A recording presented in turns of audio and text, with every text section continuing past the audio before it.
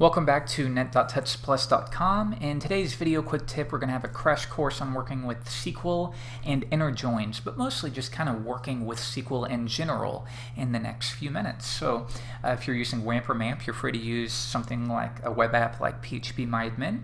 I'm going to use something called Queries, but you can use anything you want. So let's go ahead and create a database. Let's just call this something like to do. Okay, so if I refresh, you'll see that we've created our database. Next, we're going to create a table, and we're going to call this tasks, because we're going to create, at least from a MySQL perspective, a way to create tasks and assign them to users, right? So I'm going to create a table called tasks, and it needs to have an ID section. So I always say this because it's a lot to write. It's going to be an integer. It can't be null. It should auto-increment, and primary key designates that it has to be unique, so no other row can have that same ID. Okay, next for this tasks, like I said, we're going to keep this super simple. We're going to have a varchar and then details, and that can be text. It can be as much as they want. Okay, so if I refresh, you see that we have created our tasks table. Next, we need to add a way to assign these tasks to users. So one thing you could do is you could just add a username, a user email section to your tasks table. However, that's generally a bad practice. Instead, you should separate your user information into its own table.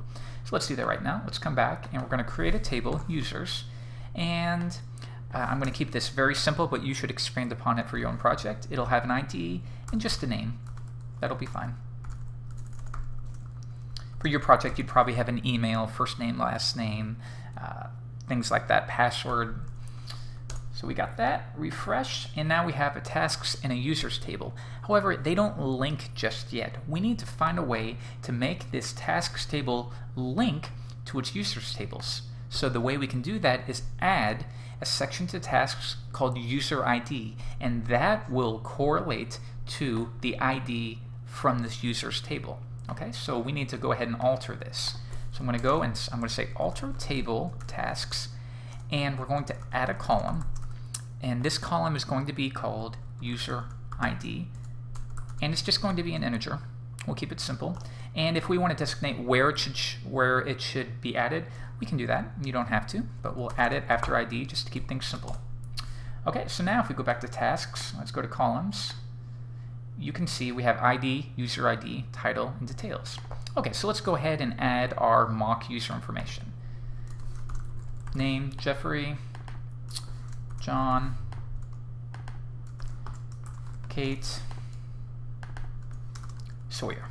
Okay, so we have our users, so now we need to create new tasks and assign them to those users. So I'm going to have a new ID that's going to be created for me, but the user ID is not. So if I want to assign this to, if I want to go back and assign this to, let's assign it to Sawyer 4, and the title is do something, whatever. And then if you want to add some details, add details here, like so. So now we've created a new task. It's been assigned to the user ID of 4. So we can create another one, user me, do something Jeff, add details here. Okay, so now we've created a task, we've assigned these to users, so how could we actually bring these out into our application? So if we did something like select star from tasks, we get that information, and we do select star from users, we get that information, so we need to link them or join them. So watch this, we're going to do select star from tasks, inner join users, on the condition that we want to make sure on the condition that tasks.userID is going to be equal to users.id. So now we get this specific information. So I'm saying join the two together, and what I want you to use to link them is make sure that the ID, the user ID here, needs to be equal to one of these IDs here, as you can see.